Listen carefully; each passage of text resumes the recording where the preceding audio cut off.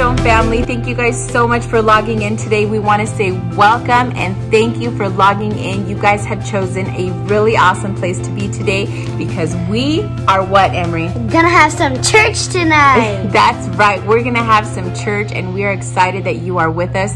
One really awesome way for you guys to participate and to be engaged with us is to like and to comment below. Leave us an emoji. What's your favorite emoji? For sure, the heart emoji. The heart emoji, mine's a smiley face. So leave us some hearts, leave us some smiley faces. Let us know where you're watching from. Say hello to us. We're so excited to hear from you. And also, before we let you go, make sure that you guys text the word loop to our phone number, which is 509-309-0993. Make sure to go text loop to that number. That's right, text loop to that number. If this girl can get it, so can you. So text that number. Also, we have one more message for parents. What's that message? Hey parents, please like and share our Cornerstone Kids Facebook page to keep your kid connected. That's right. Let's do that, parents. So let's get ready, guys. Get your favorite seat, get your favorite drink, get your favorite kid. Just kidding. They're all my favorite. But let's have a really good time and have some church today. Share this message. Let everybody know Cornerstone is on and we are ready to go. Bless you guys.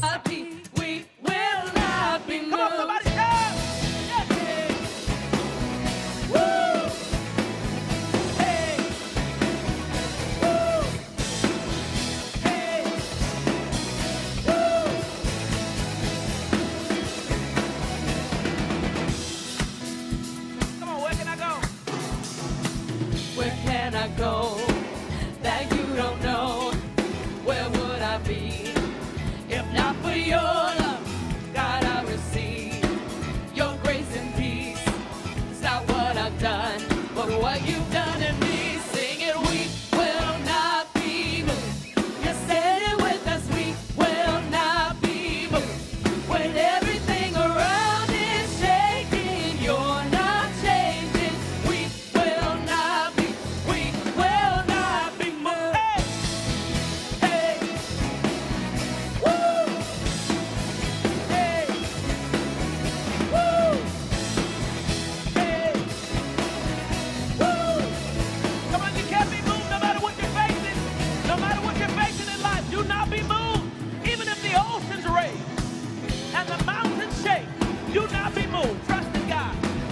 The oceans rage, the mountains shake, but we will trust in your name. We're holding fast to your promises. What you have spoken will surely come to pass. Sing it, we will not be moved. You said it with us, we will not be moved. When everything around is shaking, you're not changing. We will not be moved. Hey, come on, you know you're gonna stand on the word of God. Who's gonna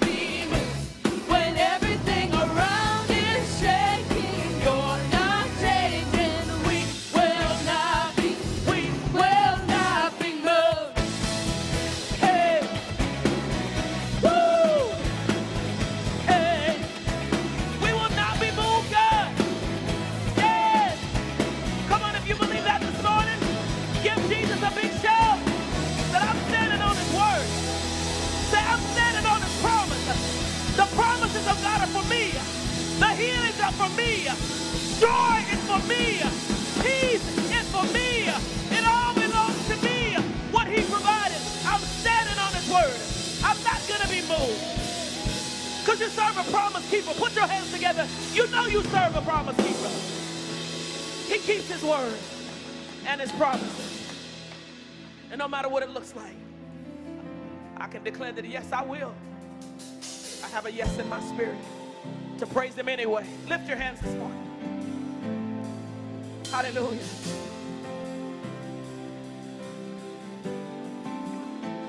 I count on one thing. The same God that never fails will not fail me now. You won't fail me now in the waiting. The same God who's never late is working all things out. You're working all things out. Yes, I will lift you high in the lowest valley. Yes, I will bless your name. Yes, I will sing for joy when my heart is heavy all my days. Yes, I will. Oh, if you believe that, shout. If you believe that, shout, yes. Yes, God, I'll not be moved. Hallelujah.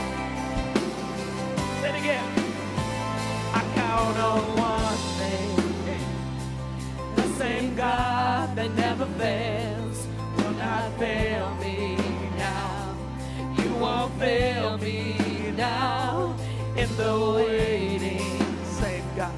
The same God who's never late is working all things out. You're working all things out. Yes, I will lift you high in the lowest valley. Yes, I will bless your name. Yes, I will sing for joy when my heart is heavy all my days. Yes, all my days, all my days. Yes, I will. I choose to praise, to glorify, glorify the name of all days, that nothing can stand against. I choose to praise, to glorify, glorify the name of all days, that nothing can stand. I choose to praise, I choose to praise, glorify, glorify the name of all days, that nothing can stand against. I choose to praise, to glorify, glorify the name of all days, that nothing can stand against. Yes, I will lift you high in the lowest valley. Yes, I will bless your name. Yes, I will. Sing for joy when my heart is heavy all my days. Yes, I will all my days. Yes, I will all my days. Yes, I will. I choose to praise, to glorify, glorify the name of all days, that nothing can stand against. I choose to praise, to glorify, glorify the name of all days, that nothing can stand against. Yes, I will lift you high in the lowest valley. Yes, I will bless your name. Yes, I will sing for joy when my heart is heavy all my days. Yes, I will. All my days. Yes, I will. Come on, will you praise him? Even when your heart is heavy, you still can give God all the praise and call on the name of Jesus, the name that is above every name. That name has power to heal. That name has power to set free and to deliver. That name you can call on even in your darkest hour. Peace. Bring it all to peace. The storm surrounding me. Let it break. Let it break. At your name. At your name still. Call the sea to still. Call the sea to still. The rage in me to still. Every wave. At that name. At your name. Jesus, Jesus. You make the darkness tremble. Jesus, Jesus. You silence fear. Jesus, Jesus. You make the darkness tremble. Jesus, Jesus. Breathe. Call these bones to live. Call these lungs to sing once again. I will pray the name Jesus, Jesus, Jesus. You make the darkness tremble. Jesus, Jesus, you silence me, oh, Jesus, Jesus, you make the darkness tremble. Jesus, Jesus, Jesus, Jesus, Jesus, you make the darkness tremble. You make the darkness tremble. Jesus, Jesus, Jesus, that name, that name.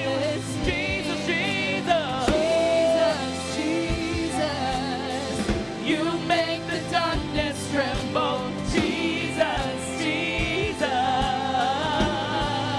Your name is a light that the shadows can't deny. Your name cannot be overcome. Your name is alive, forever lifted high. Your name cannot be overcome.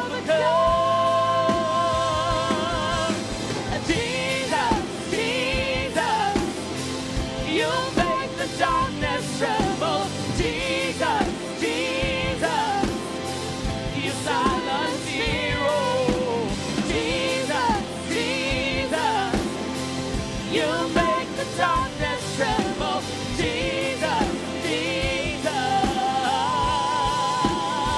Come on, how do you know the name? Shout if you know that name. Put your hands together if you know that name.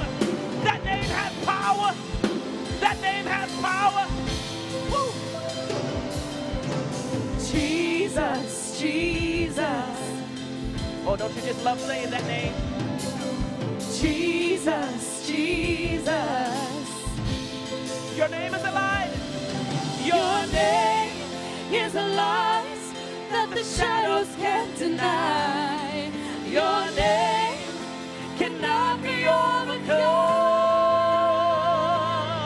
Your name is alive, forever lifted high. Your name cannot be overcome. Your name is a light that the shadows can't deny. Your name cannot be overcome.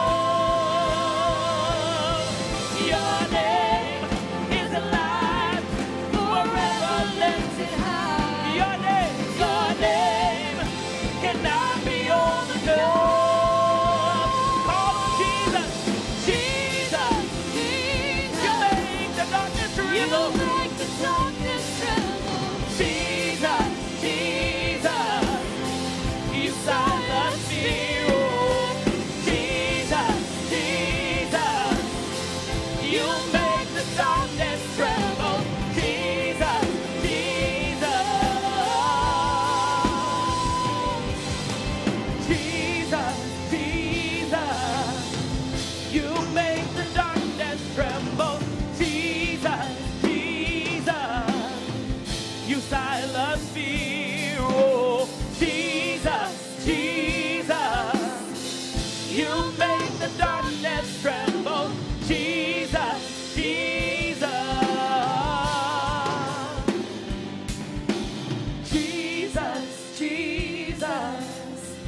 Somebody needs that name. Lift your hands in this place this morning. Jesus, Jesus. I don't care if you called on any other names. This morning, that name will change every situation in your life. That name will change the course of your life.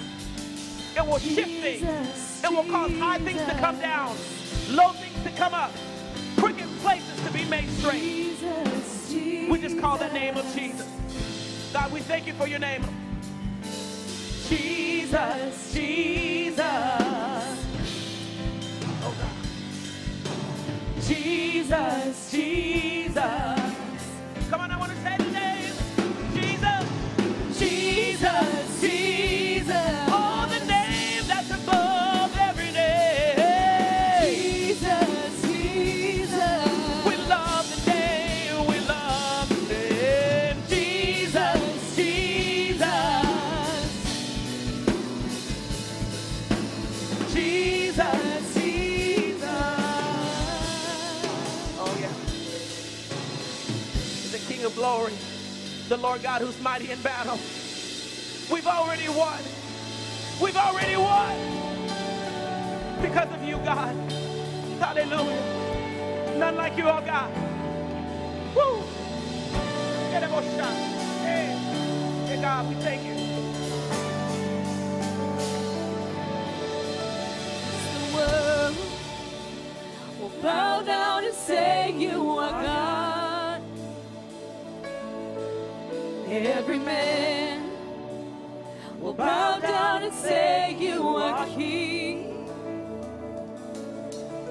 So let's start right now. Why would we wait?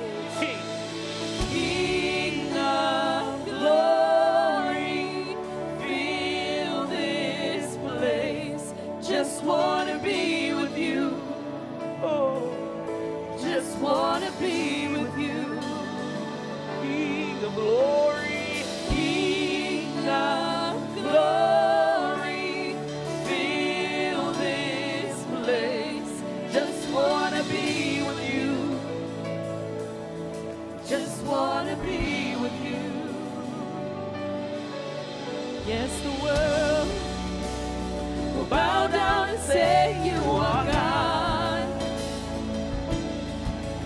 Every man will bow down and say you are King. So let's start right now. Why would we wait? We can praise you now in victory.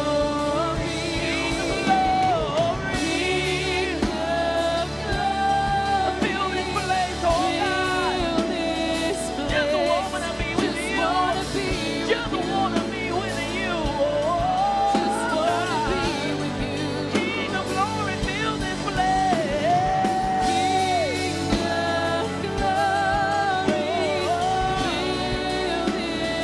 Just wanna be with you.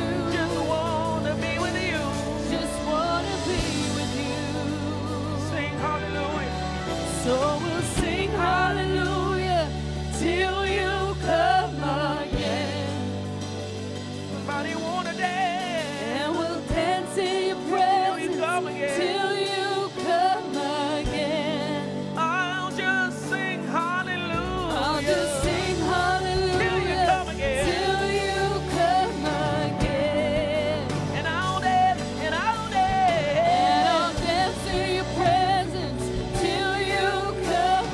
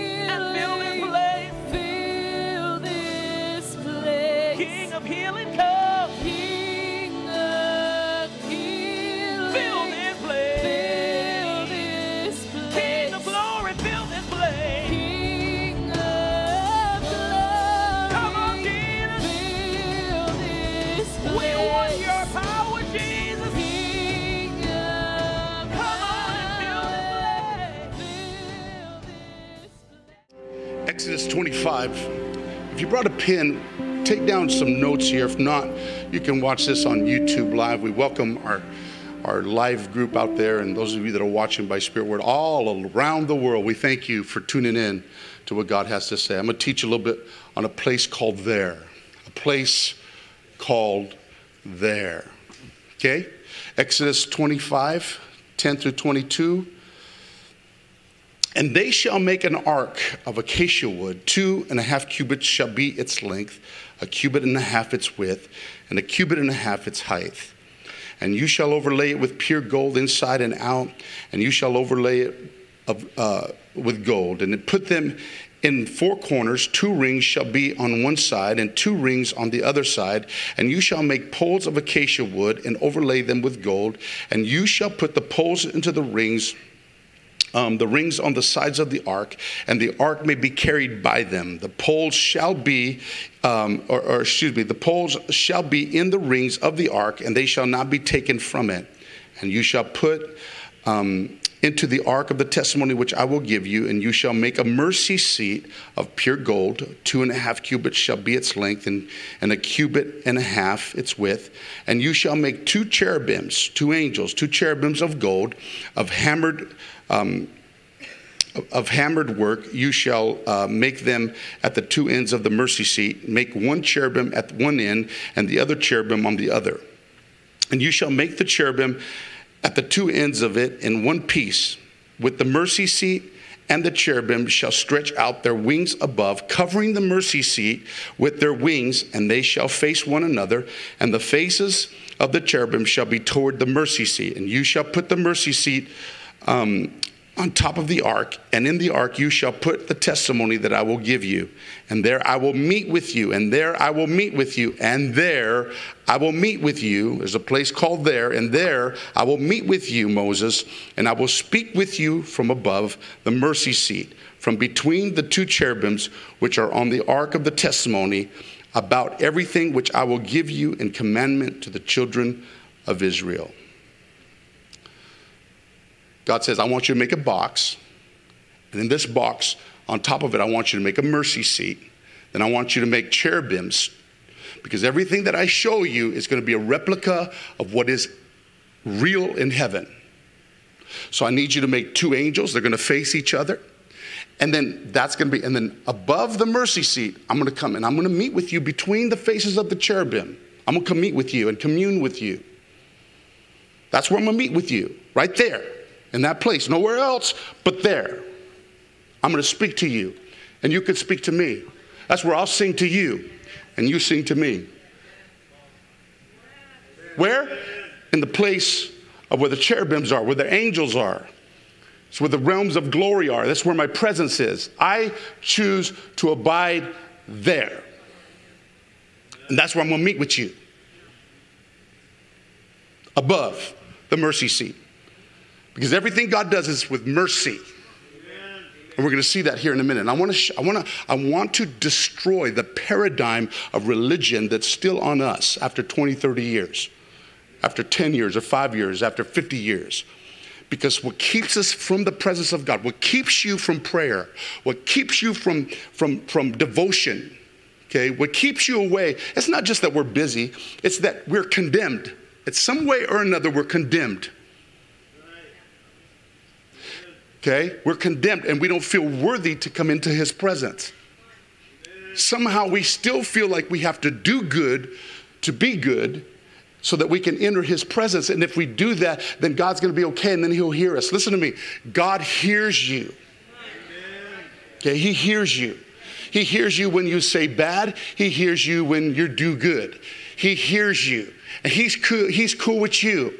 But in his presence, what happens is it gets you to a point where everything melts like wax at his presence.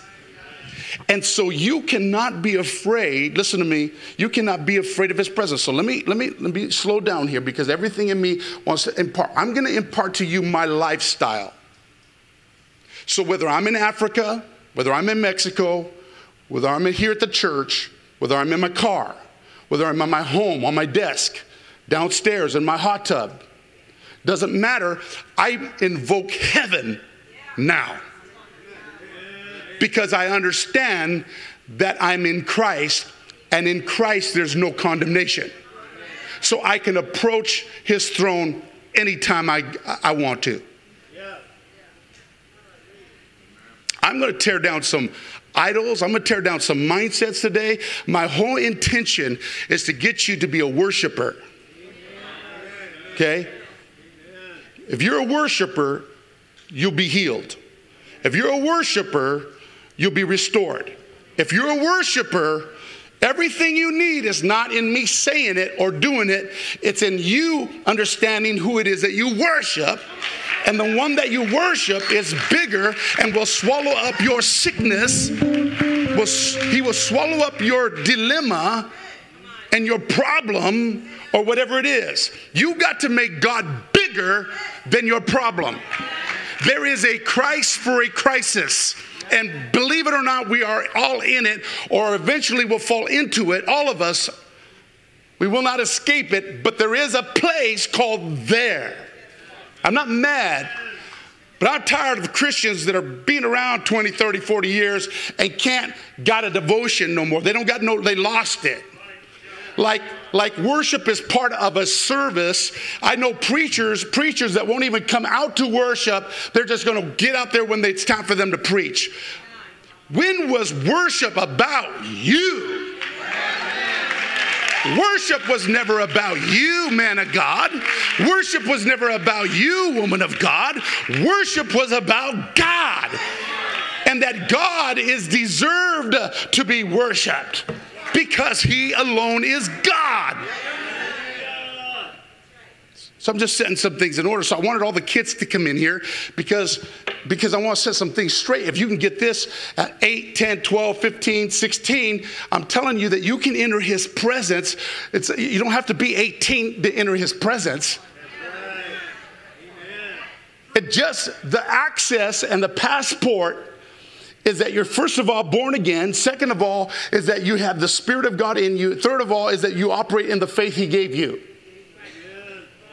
You are not from beneath, Jesus said. He told the Pharisees they were from beneath. And he goes, I'm from above. But when you're born again, Peter says you're born from above. If you're born from above, then God can speak to you from above the mercy seat. Mercy is a $25 word for forgiveness. At some point in your Christian life, you better understand that it's not about sin anymore. Stop it. Quit it. Knock it off. It's not about the sins of your forefathers. Quit it. Stop it. Knock it off. Get in Christ. He's the only father you got in this new creation. And he has no genealogy, therefore there's no curses. Stop it. See, I told you I was going to mess with people. Okay? Get in his presence. You're an agent of his presence. You have the passport of life.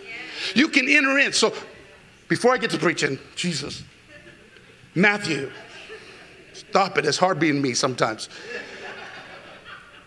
But you, when you pray, not if you pray, when you pray.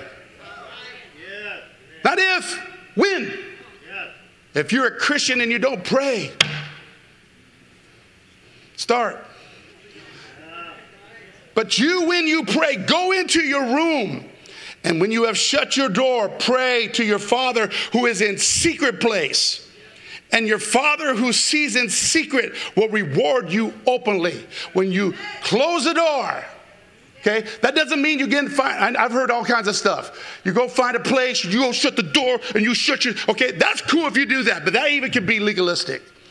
I found that I can shut the door whether I'm at the doctor's office, whether I'm watching football, whether I am in my hot tub, whether I am at church right here. Listen, when we come into this place, this becomes a holy, merciful place where we can encounter God together. We become one corporate man in the earth where we lift up the name of Jesus, and Jesus comes and he speaks to us, and you speak to him, where he sings to you and you sing to him, and we should experience the presence of God, and sickness has to melt, and everything around you has to melt, because everything in his presence begins to melt like wax at the presence of the living God. Somebody in here say, yeah. So when you pray in secret to the God in the secret place, he rewards you openly. Let me go on. Deuteronomy 29:29. Just write this down. We'll look up here. Write this down. The secret things belong to the Lord our God. But those things which are revealed, okay? That means if you ever find the secret place, God is always going to uncover himself and reveal himself to you. He will give you a revelation. He will reveal revelation. He's going to reveal to you so that you can, honestly, so that you can discover and recover. Okay? He uncovers and reveals to you. The secret things belong to the Lord our God, but to those things which are revealed belong to us, and our children forever. Okay, over here. Gloria a Dios. Listen to me. The secret things belong to the Lord our God, but those things which God reveals belongs to you and your children forever. That we may do all of God's word. Isn't that crazy? Amos. Surely the Lord God does nothing unless he reveals his secrets to his servants, the prophets. John 15, New Testament. You didn't think I was going to get there. New Testament, John 15:13. Greater love has no one than this, than to lay down one's life for his friend. You are my friends if you do whatever I command you. That means if you're a doer of the word, you become his friend. If you're just a hearer, you're still a servant. Amen. One more time. If you become a hearer and a doer, you become not only a son, listen to me, you become a friend. We are the friend of God. We can sing it, but we have to begin to do what we're hearing.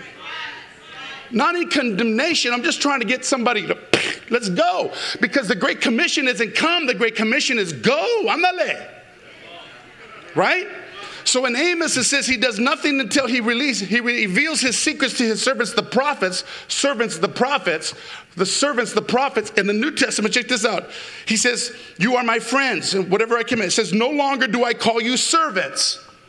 For a servant doesn't know what his master is doing, but I have called you friends. For all things that I heard from my Father I have made known unto you. Where? In a secret place. Anything you ever need to know is found in a secret place. The secrets belong to the Lord, and then to whoever has the audacity to seek him. The secret to the prophetic ministry, I'm going to tell you, I tell everybody, every prophet is like, oh man, you came out as a prophet from the womb of your mother, and da-da-da-da-da-da-da-da-da. And I'm thinking, but I had also the audacity to seek God. Yes, I have had encounters, and yes, I've had visitations, and but at the same time, it's the whole thing is so that I can get hungry and thirsty enough that I may be filled in righteousness in his presence.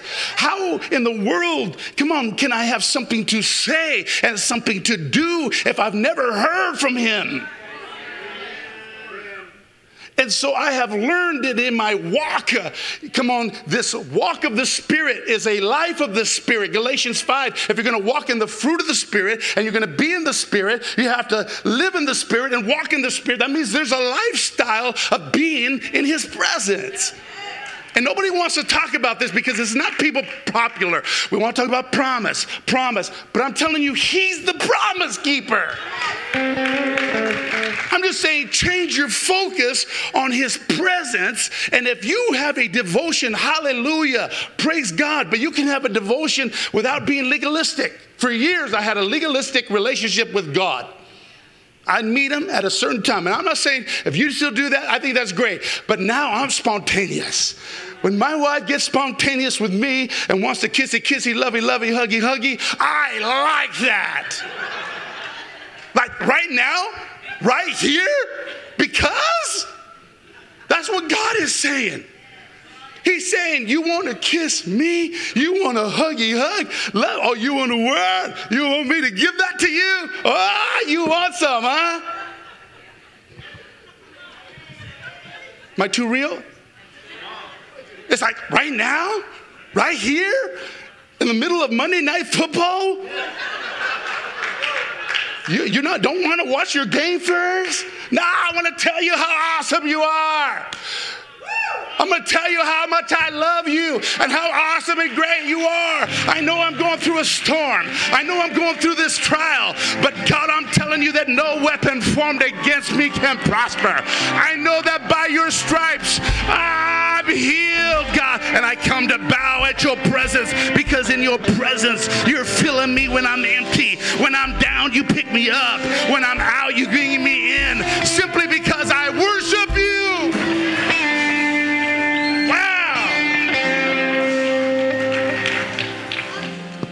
Daniel chapter 2, let me give you a storyline. Now in the second year of Nebuchadnezzar, reign, Nebuchadnezzar had dreams, and his spirit was so troubled that his sleep left him.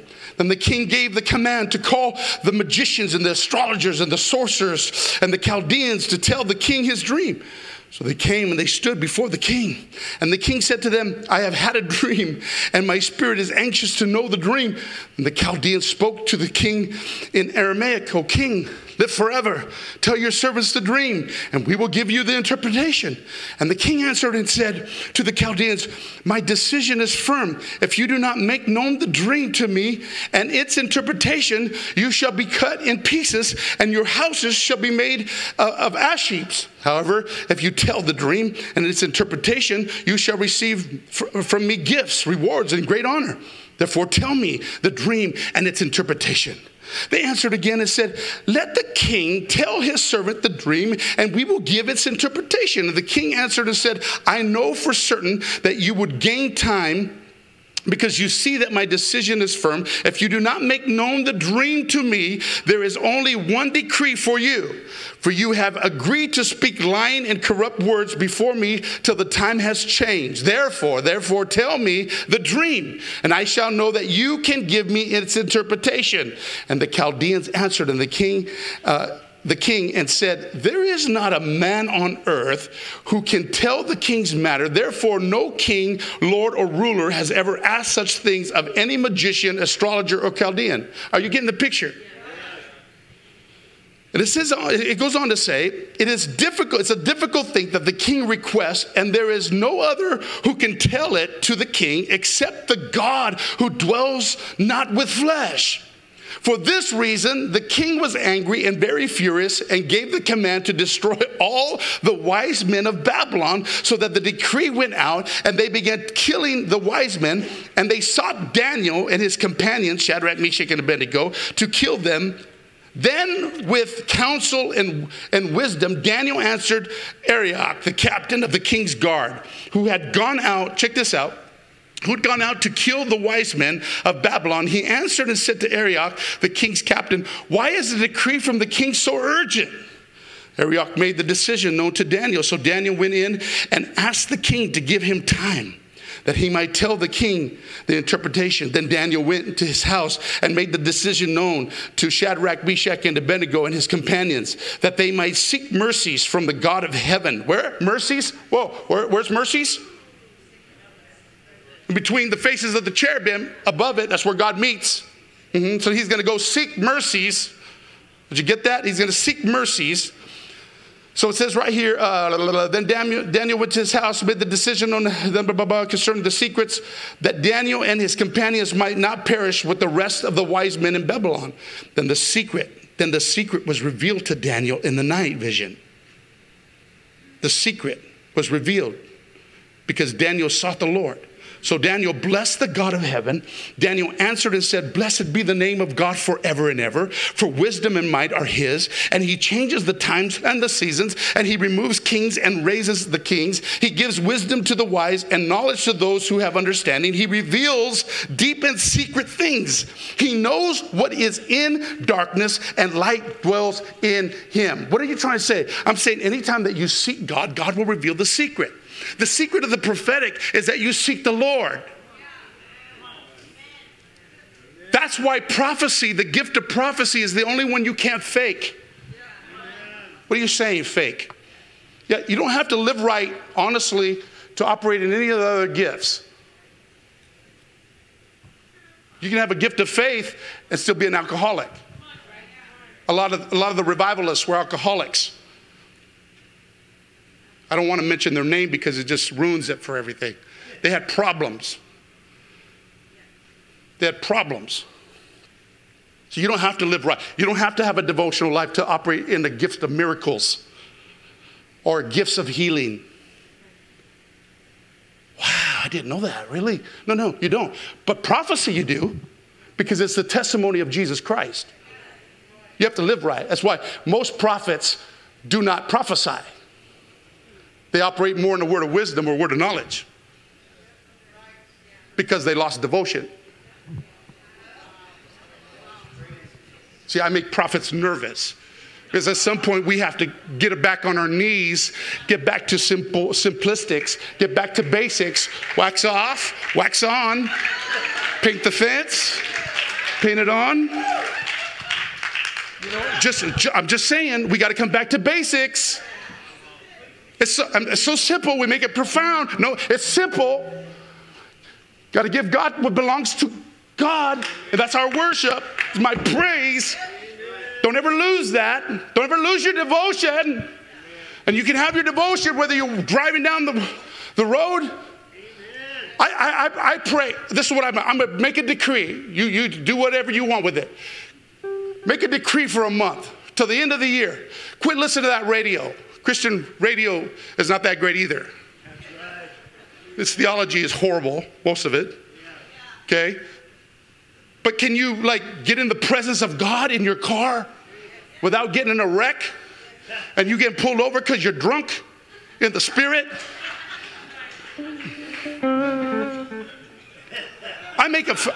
We fast radio, and what we're going to do is we're going to eat and drink God, Holy Ghost, the Son.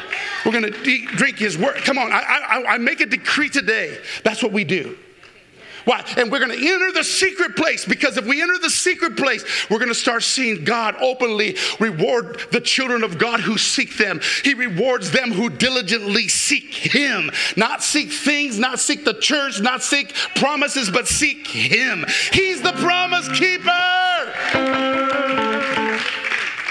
Get that? Revelations 1, check this out. Revelations 1. I'm going to skip Daniel 2:46. Revelations 1, the revelation of Jesus Christ, which God gave him to show the servants things which must shortly take place.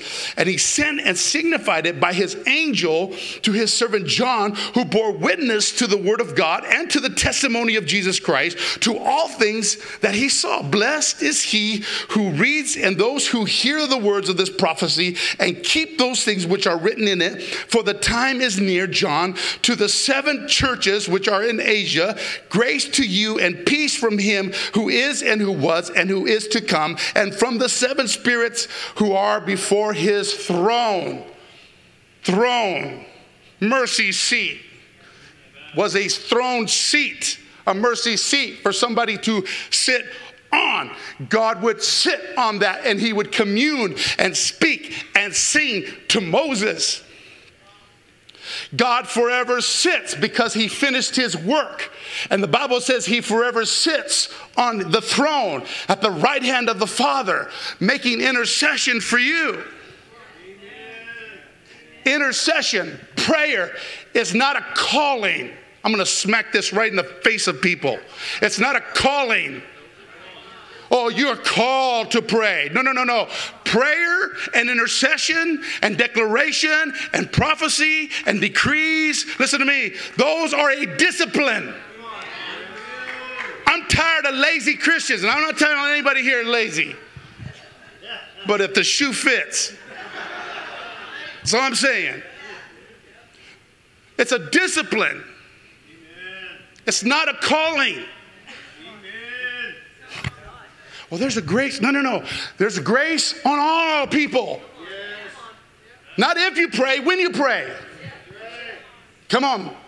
There's one thing, if you know about me, more than me preaching, more than me prophesying, you know what you'll see? My wife can vest. All the people that's ever lived with me can testify. You know what? You'll hear me. You'll feel. You'll always see me at certain hours of the day when God wakes me up to seek Him.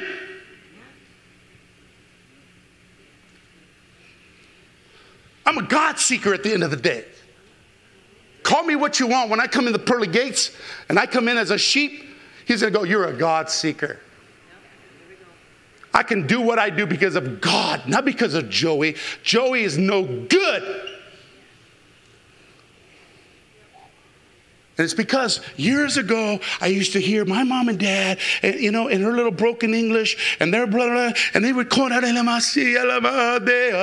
washing dishes as she did clothes and iron, and she did everything. There was a continual residual presence, a residue that constantly I remember. And I thought, my God, the secrets belong to the Lord, and to whom He reveals it, and they belong to the children and to their children's children forever. That's what we give back to God. Show me somebody who is a worshiper. I'll show you somebody who's not stingy with their money, with their time, with their talent. But show me a stingy person with their treasure. I'll show you somebody who's stingy with God. They're correlated. Okay, so Revelations. You doing all right? I'm cutting you on purpose. Blessed is he who reads and those who hear the words of this prophecy and keep those things which are written in it, for the time is near. John, to the 7 churches of Asia, grace to you and peace from him who is and who was and who is to come, from the 7 spirits that are before the throne. And after these things, Revelations 4:1. After these things, I looked, and behold, a door standing open in heaven. That's the cross. Jesus is the door. Jesus is the open door. He allows the open door to be open so that you can come in. And the first voice which I heard was like a trumpet speaking with me, saying, come up here. You got to come up to a whole nother level. And I will show you things which must take place after this. You got to come from above. You got to come to the mercy seat. To the place where there's no condemnation, to the place where there's no shame, to the place where there's no chaos, to the place where there's no sickness, to the place where there's no poverty. I need to bring you up higher, John. Come up higher. Come up hither. Come up to this place, because I want to show you some secrets. Did you get that? So he says, immediately I was in the spirit, and behold, a throne set up in heaven, and one sat on the throne, and he who sat there was like jasper and sardius stone in appearance. And there was a rainbow round about the throne, appearance like an emerald. Around the throne were 24 white robes, and they had crowns of gold on their heads. And from the throne proceeded lightnings and thunderings and voices. 7 lamps of fire were burning before the throne, which are the 7 spirits of God. Before the throne, there were a sea of glass like crystal, and in the midst of the throne and around the throne were 4 living creatures full of eyes in front and in back. And the first living creature was like a lion. The second living forth was a creature was like an eagle. The 4 living creatures, each having 6 wings, were full of eyes around. Does it sound like Isaiah chapter 6? So in the presence of God, what I'm trying to say is that there's angels like ministers of flame of fire. There's like fire. They're not sitting. Angels don't sit. They stand. And they're waiting, just waiting around the presence of God, waiting for you to get in the presence so that you can employ them. There's too many unemployed angels. What we do is we spend more time binding spirits instead of loosing angels. And let me tell you, there's 2 times more angels than there are demons. To every demon you are seeing, you should be seeing 2 angels. And if you're not, that's just a vain imagination. I'm not mad. I'm just tired of really spooky spiritual Christians that never have a presence but want to act like they're spiritual. And I'm tired of that. Either you got presence or you don't got presence. You either got power or you don't got power. Either you got power to cast out a devil or you don't have power. I'm not mad. I just want people to get this. Let me read. And in the midst of the throne and around the throne, there were 4 living creatures full of eyes. And it goes on to say, the 4 living creatures, and each having 6 wings, were full of eyes around and within. And they do not rest day or night, saying, Holy, holy, holy Lord God Almighty, who was and is to come. And whenever the living creatures give glory and honor and thanks to him who sits on the throne, who lives forever and ever, the 24 elders fall down before him who sits on the throne and worship him, who lives forever and ever, and cast their crowns before the throne, saying, You are worthy, O Lord, to receive glory and honor and power, for you created all things, and by you will exist, and all things were created because of you. This is the problem, though. In the year that King Uzziah died, Isaiah 6, he said, I saw also the Lord sitting on the throne, high and lifted up. Now it's Isaiah. John saw it. Moses saw it. Ezekiel saw it. Here Isaiah says he was sitting on the throne high and lifted up, and the train of his robe had filled the temple. Above it stood seraphims. There it is. Each one having 6 wings. And with 2 he covered his face, and with 2 he covered his feet, and with 2 he did fly. And one cried to another, said, Holy, holy, holy is the Lord of hosts. The whole earth is full of his glory. And the posts of the door were shaken by the voice of him who cried, and the house was filled with smoke. So I said, Woe is me. This is most Christians when they enter the presence of God. Woe is me. I've neglected to be here in this place because I'm a man of unclean lips among a people of unclean lips, and it's kept me from your presence.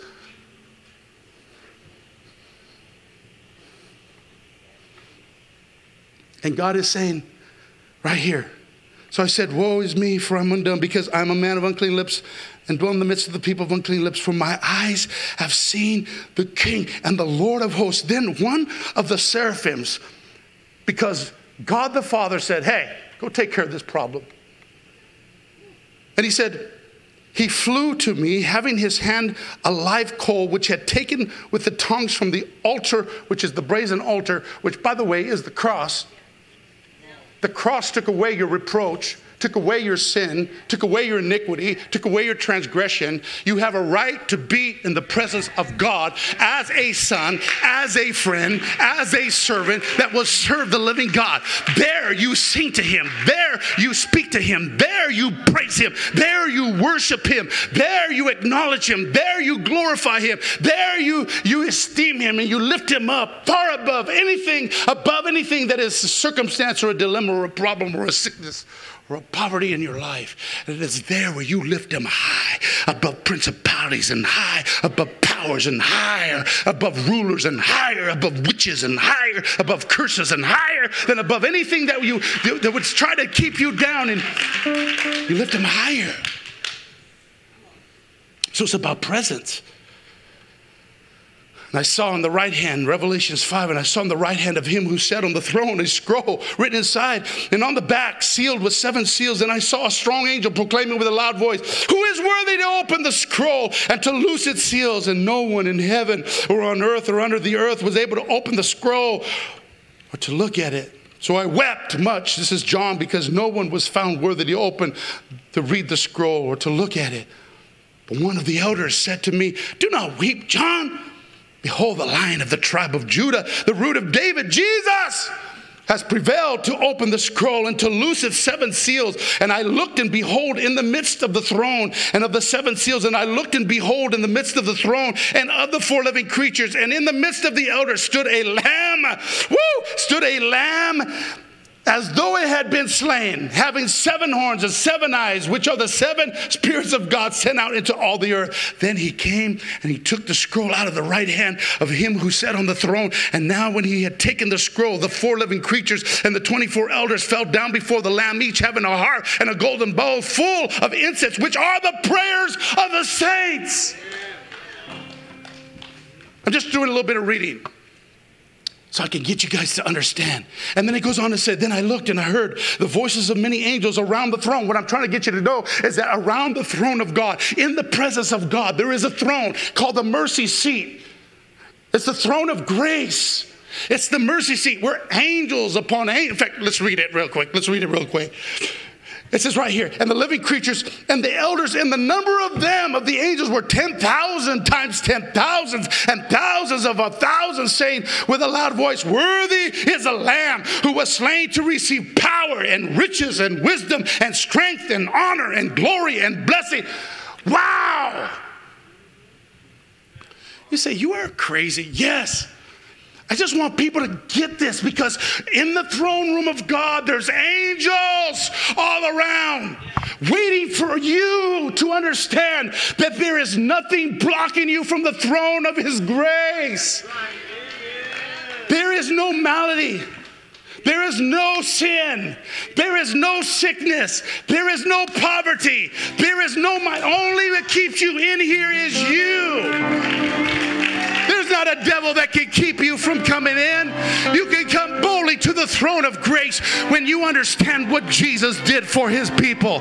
Jesus died on a cross. He shed his blood to redeem you. He removed your sin once and for all so that you can come, run, walk, skip, do cartwheels into the presence of God. Do it how you want. But there is a presence for the people of God that when you enter his presence, there you will see that there you can give him honor.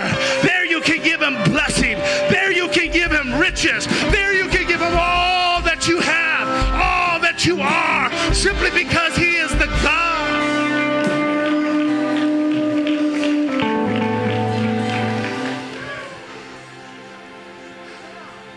Hebrews 4. I'm almost done.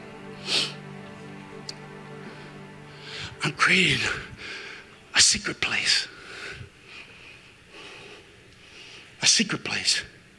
For the word of God is living and powerful and sharper than a two-edged sword, piercing even to the division of soul and spirit and joint and marrow, and is a discerner of the thoughts and intents of the heart. And there is no creature hidden in his sight, but all things are naked, open to his eyes of him whom we must give account. Who do you think you are, thinking you can hide from the living God? Are you kidding me? Like he don't know. Well, Pastor, I still smoke a little bit of weed. Like he doesn't know. Keeping away from God isn't going to deliver you. It's you understanding that I can come to him, that you stay long enough in his presence where you won't desire to smoke any weed. You will desire to be in his presence. And when you stay there long enough, he'll deliver you of your crap. He'll deliver you of your addiction. He'll deliver you of your anger. He'll deliver you of your bitterness. He'll deliver you of your problem, because he is God.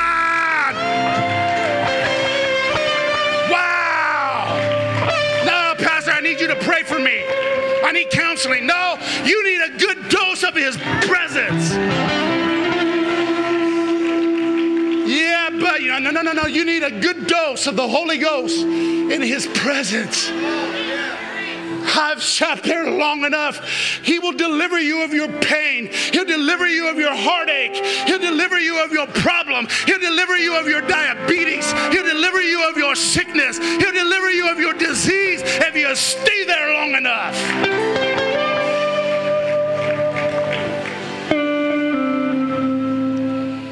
Seeing then that we have a great high priest who has passed through the heavens, Jesus, the Son of God, let us hold fast our confession. For we do not have a high priest who cannot sympathize with our weakness, but was in all points tempted as we are, yet he was without sin. Let us therefore come boldly to the throne of grace, that we may obtain mercy and find grace to help us in our time of need. The reason why he removed the sin is so that you can come boldly and remove all of your junk. It's not a closed door. The cross was an open door for you to come boldly into the throne of his grace, to enter his presence any time you wanted to. Jesus was tempted in all manners as we were. He knows your pain, but he was found without sin. This is why he's the high priest. And he's saying, man, don't go away. See, condemnation drives you away from him. Shame drives you away. Religion drives you away. Fear drives you away. Truth brings you in. There's a pulmonary pull, a magnetic force that gets you to a point of it. I'm coming back to basics. That God is big enough to handle it. I don't care how big your problem is. God is bigger than your problem and your sickness. And he's bigger than your attitude too. And he's bigger than all of your motives. He's bigger than your money problems. He's bigger than your daddy issues, your mammy issues. You don't like authority. He understands that too. You need a good dose of the Holy Ghost in his presence. Everything starts melting like wax. I don't get away with too much. Holy Ghost convicts. Then I got to get back in the secret place. Okay, sorry. And he goes, oh, no, you're here. When you're here, there's no wrong. Let me touch your lips. Oh, hallelujah. Oh, that's why I can worship the way I can. I'm naked before you, God. I worship you. I'm standing here only because you made a way.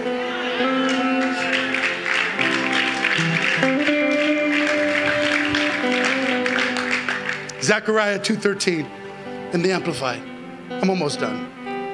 Be still, all flesh, before the Lord, for he's aroused and risen from his holy habitation.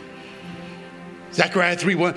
Then the guiding angel showing me Joshua the high priest standing before the angel of the Lord, and Satan standing at Joshua's right hand to be his adversary and to accuse him.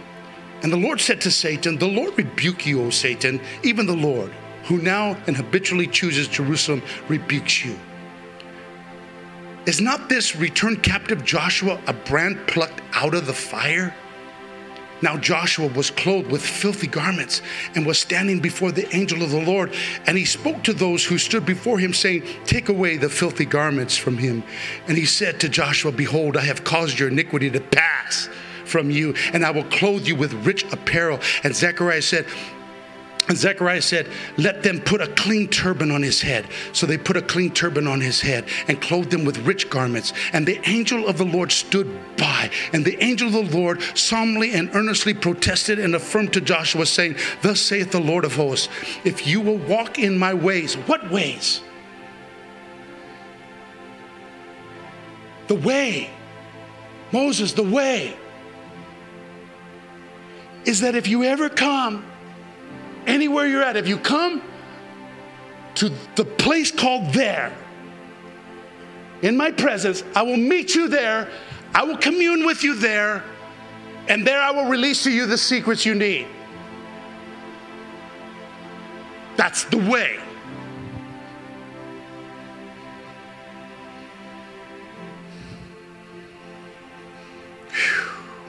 He says, keep my ways and keep my charge. Then also you shall rule my house and have charge of my courts, and I will give you access to my presence and places to walk among these who stand here. Who's standing here? the angels that are standing in his presence. You can do a whole lot with your prayers. You can do a whole lot by yourself, but God never intended for you to do stuff by yourself. David's mighty men killed a whole lot of men. One angel, when God said go, killed 184,000 people in one time. You can lift your weights. You can do that. Or you could come in his presence and let the Lord fight with you, because he's the Lord of hosts. My warfare is my worship. It's not me screaming at the devil. It's not me dealing with curses. A curse without a cause is to no avail. Try to curse me when I'm in his presence. You can't. I'm in Christ. How can Christ be cursed? Yeah, I can hear it. Yeah, but what? Yeah, get your butt out of the way. That's the problem. You're jacked up because we need presence. This is the antidote. Communion. It's all about bread and wine and presence.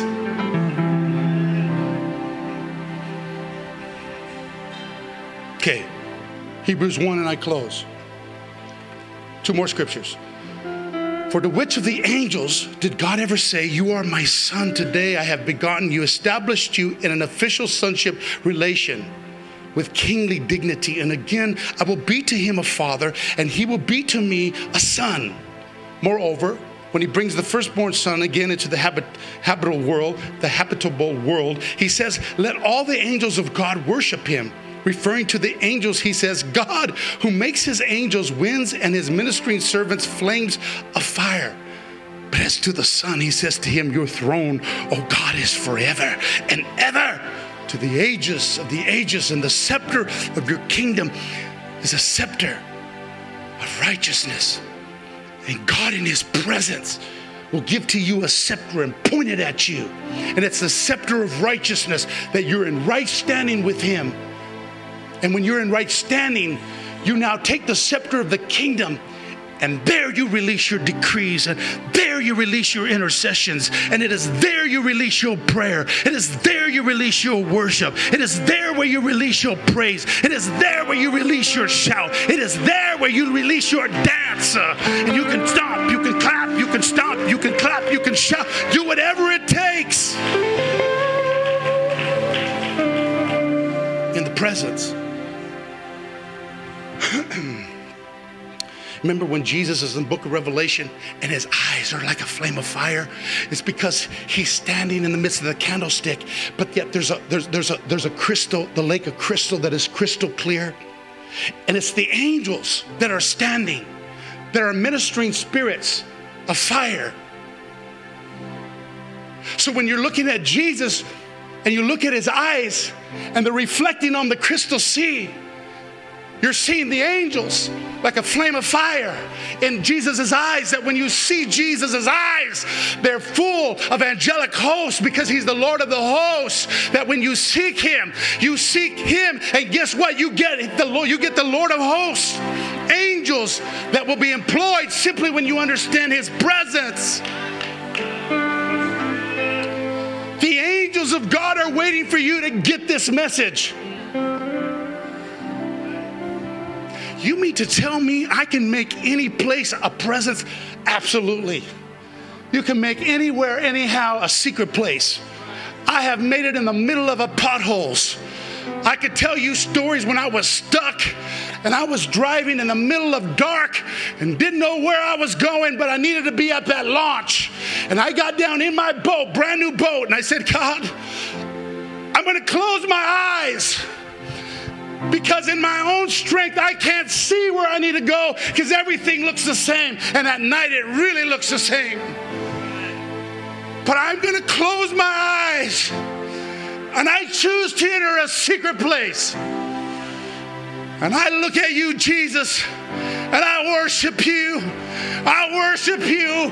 I glorify you as I got that full throttle. And when the Holy Spirit said turn left, I turned left. When he said turn right, I said turn right. When he said turn left, turn left. When he said open my eyes, I was at the launch.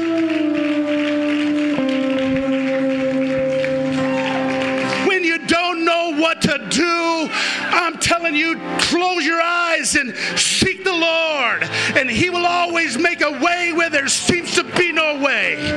God will always bring forth a deliverance in the middle of your hard place, in the middle of your dark place, in the middle of destruction. God is able to raise you up from the heap if you become a God chaser and a God seeker. And I'm telling you that Cornerstone Church, we're a bunch of God seekers and God chasers. We will seek God. We will seek after the Lord. We will worship God wholeheartedly. We will lift up a praise in this house.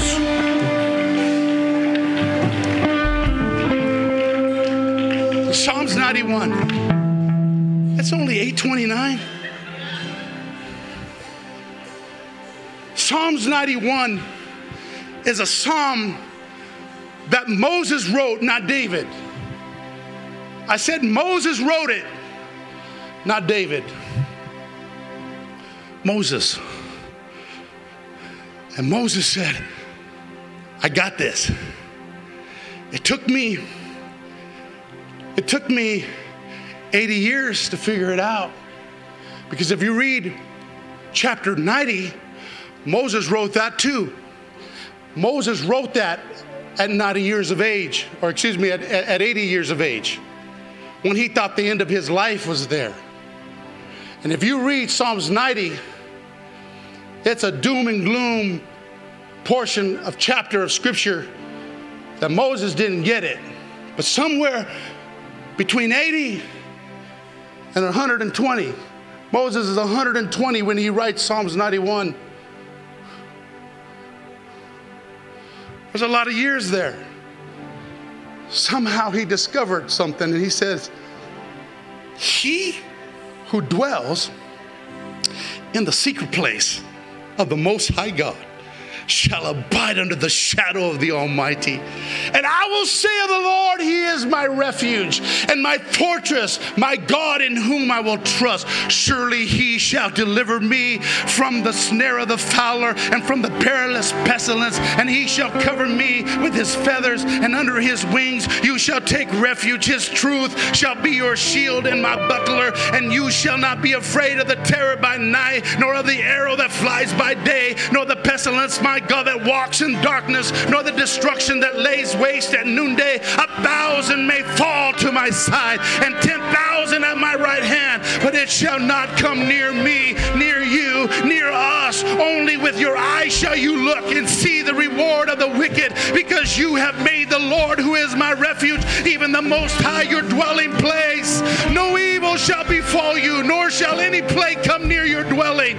For he shall give his angels charge over you to keep you in all of your ways. In their hands they shall bear you up, lest you dash your foot against a stone. You shall tread upon the lion and the cobra and the young lion and the serpent, and you shall trample underfoot, because he has set his love upon me, upon you, upon us. And therefore I will deliver him, and I will set him on high, because he has known my name. And he shall call upon me, and I will answer him, and I will be with him in trouble, and I will deliver him and honor him. With long life will I satisfy him and show him my salvation. Somebody get on your feet and give God a praise. Woo!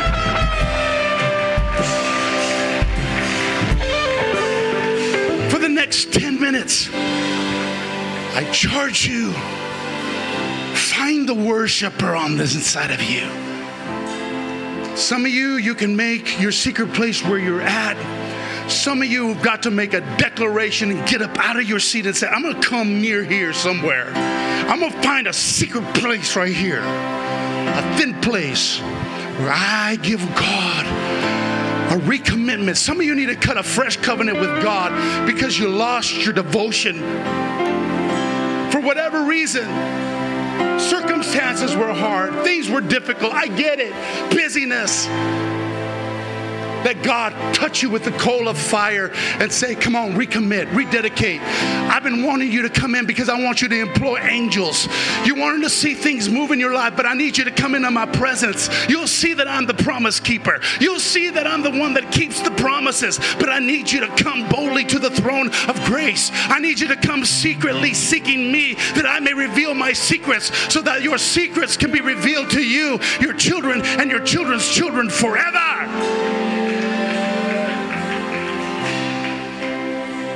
So let's sing that one more time.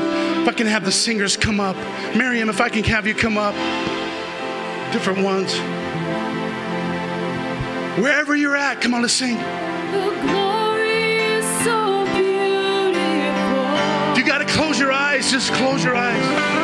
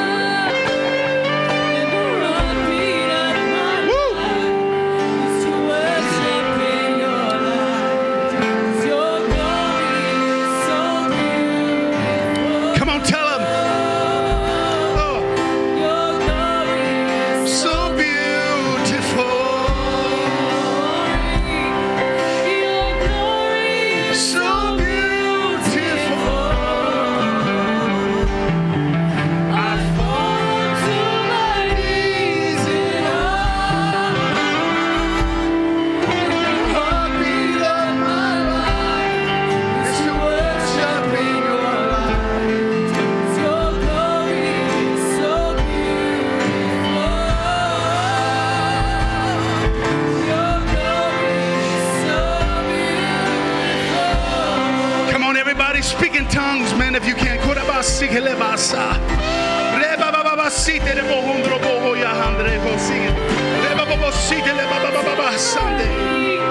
Come on, cut a fresh covenant with God today.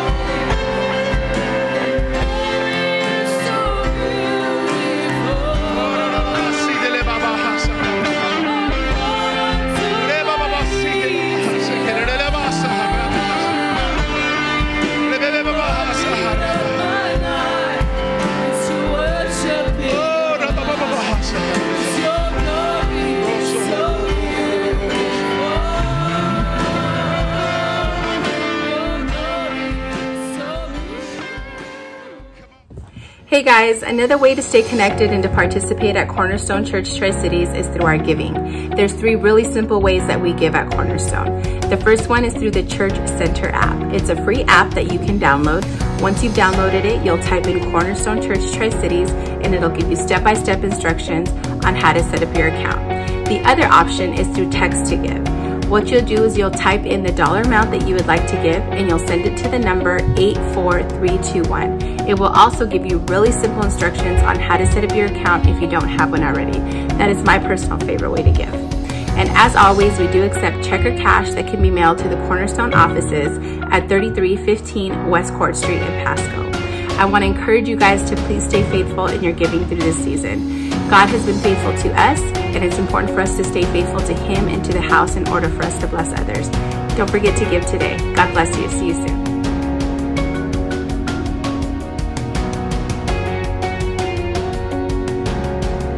What's up, family? I hope you guys enjoyed that service today. I hope you guys were blessed as much as I was. Hey, just want to give you guys a reminder. We have weekly services. We have Sunday at 9 a.m. and then at 11 a.m. as well as Wednesdays. We have it at 7 p.m. So just remember, get online through Facebook or YouTube. Stay connected, stay in contact with us, and stay blessed. We'll talk to you guys soon.